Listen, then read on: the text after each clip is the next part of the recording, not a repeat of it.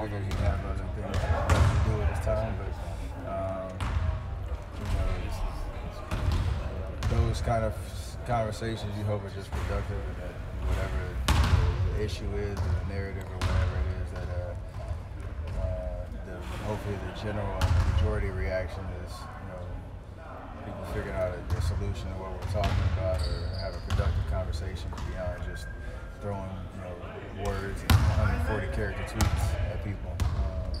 So it is what it is. You obviously have a relationship where you go out to China.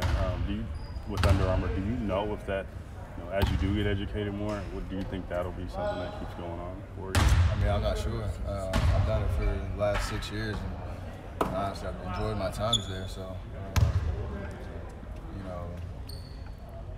that's been a big part of my kind of summer routine and my experience. And like I said, I've enjoyed it. But other than that, I don't know how to affect that at all at this point. Did you ever feel unsafe from the president? A little bit.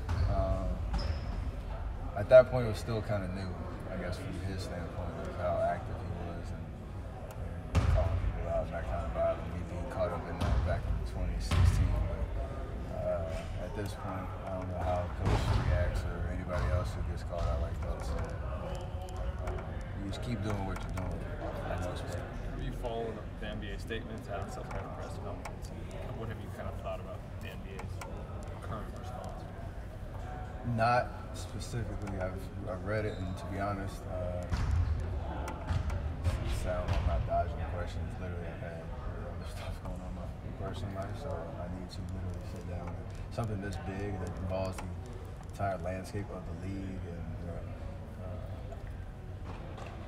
importance of a country like China, that's something you're not just walking into kind of lightheartedly, just saying stuff off the cuff. How we have approached every situation that we've been in, educated, and you understand what your point of view is, and you stick to it. So I don't want to have to go back and forth with that. Steph, you know how the news cycle works.